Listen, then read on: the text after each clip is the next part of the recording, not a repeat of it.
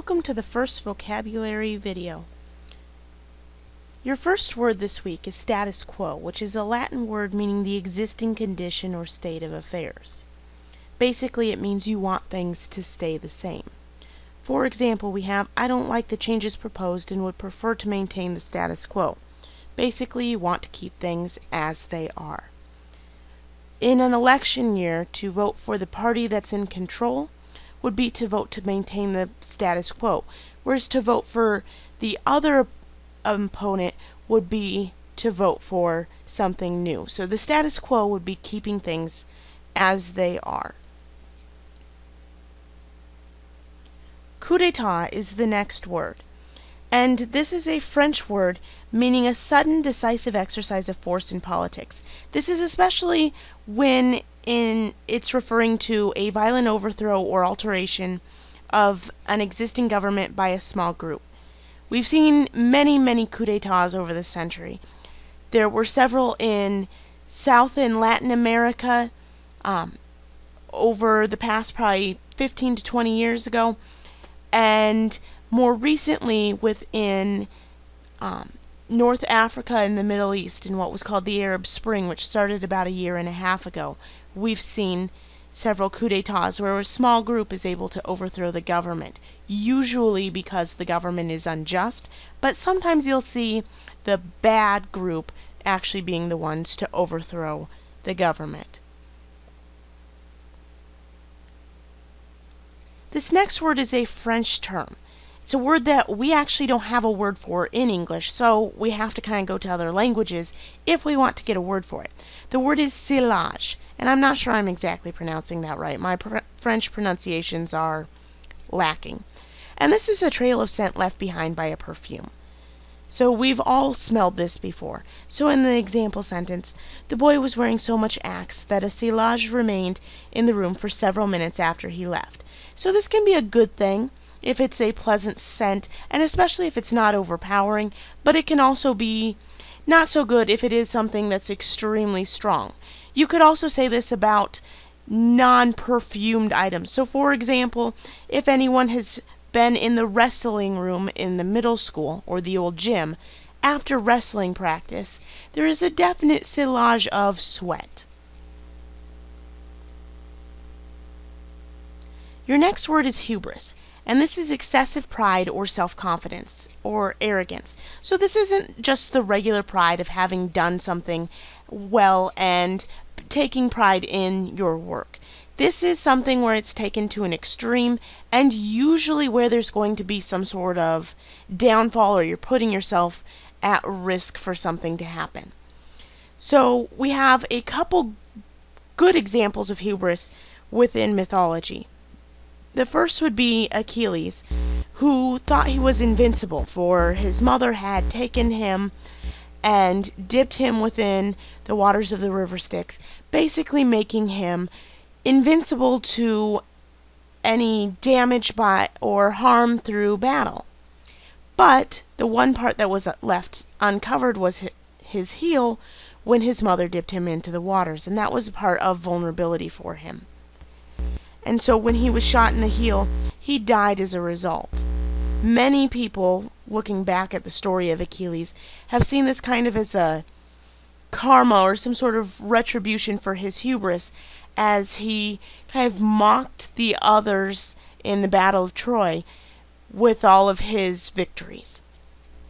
Another example of hubris would be Icarus, who had wings made out of feathers and wax that he was going to use to fly out of Crete and escape.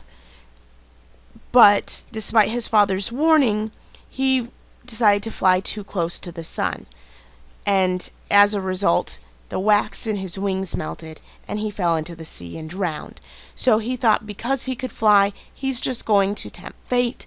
Instead of just simply doing his task, he needs to go close to the sun because, well, he can.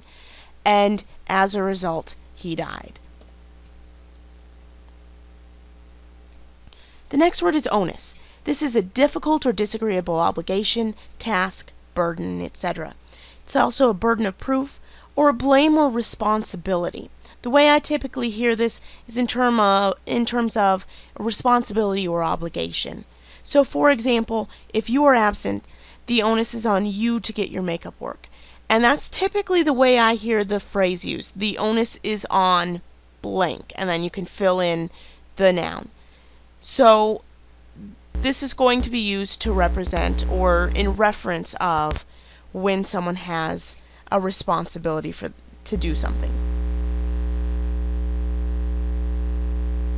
This next word is one of my favorites. It's schadenfreude. Another word that English does not have a word to encapsulate this feeling. And this is satisfaction or pleasure felt at someone else's misfortune. Now this can get kind of sick, where there's people who enjoy watching other people be tortured, but this can also be more of a taking joy in kind of a karma situation, where someone's done something pretty bad, and then something bad happens to them as a result, and you kind of are happy about that.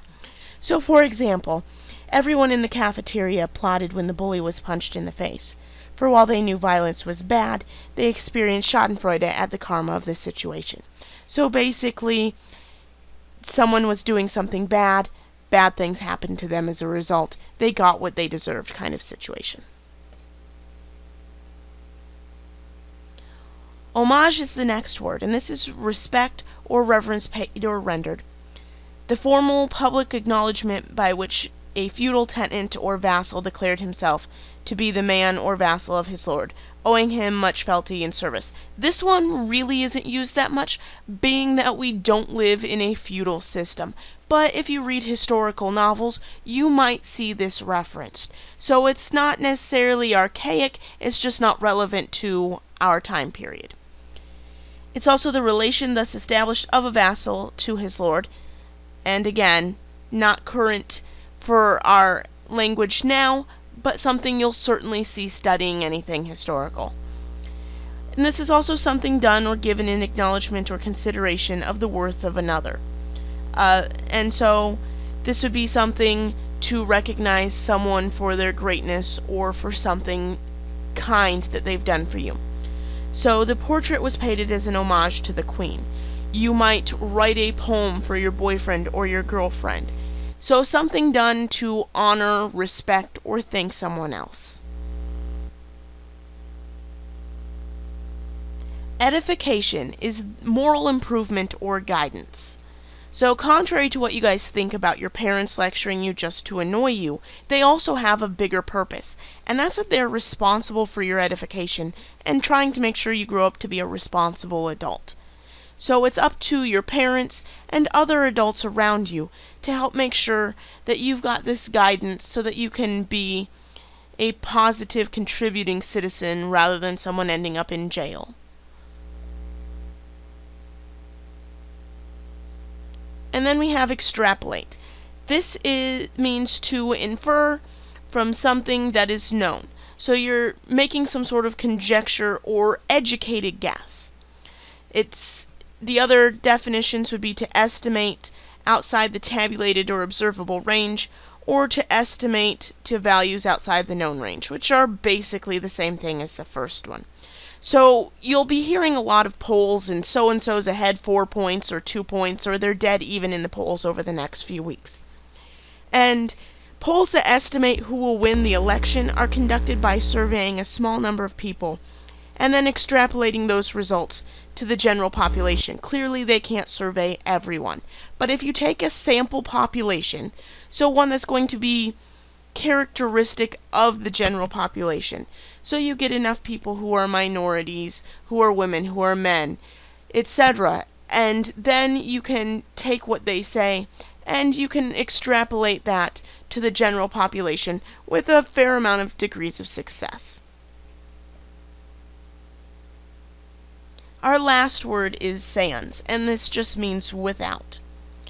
So her mother told her to come home from the party sans friends, or without friends, for they had plans in the morning. This will also be used in reference to things like fonts. You might have heard of serif fonts and sans serif fonts. The difference is, if you look at the image, sans serif fonts have no little, I don't know really how to describe it, but little knob thingies at the end. So if you look at the example at the bottom in red, you'll see that there's extra little lines going on the serif fonts, whereas the sans serif fonts lack those. So basically, the fonts are just those with serifs, and sans serif means those without.